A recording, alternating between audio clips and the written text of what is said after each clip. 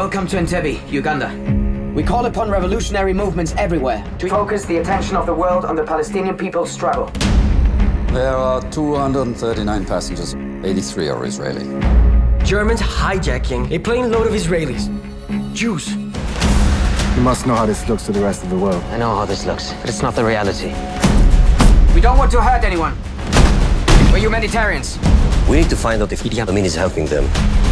We can't afford to negotiate with terrorists. That's political suicide. If your government do not negotiate, I will kill 2 children every 24 hours. Starting with these 2. We didn't agree to this. I'm not announcing. If you're having doubts, you should leave. Why are you here? I want to throw bombs into the consciousness of the masses. Are you ready to kill? Are you ready to die? They have TNT all around the building. We have to act. As soon as they know we're coming, they start to kill. They want the world to watch. Shut up, all of you!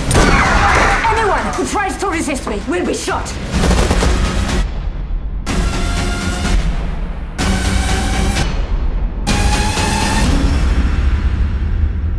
Whatever happens, we did the right thing.